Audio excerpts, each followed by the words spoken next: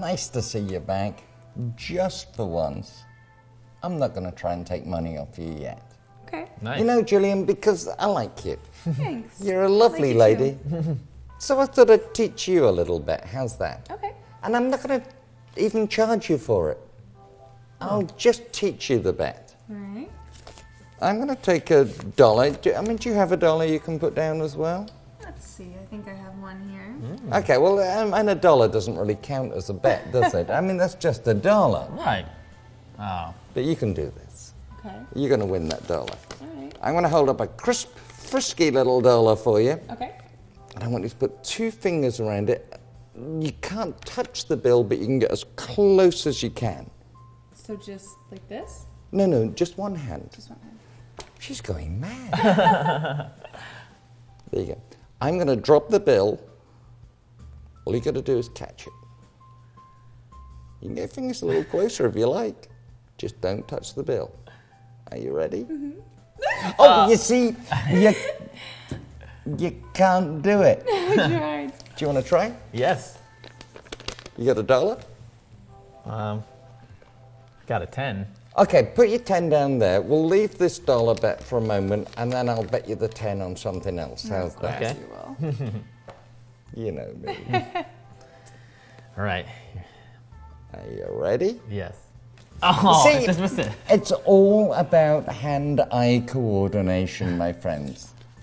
Nobody can win that bet. Really? Anyway, so much as I hate to take your $1, I'm going to give you the bet for the 10, just so you feel better. Okay. I think I got a 10 down here somewhere. Yeah, plenty of money. I'll screw it up. I want you to screw up your 10 and put it right next to mine. So crumble it up? Yes, indeed, sir. Let's see his strength.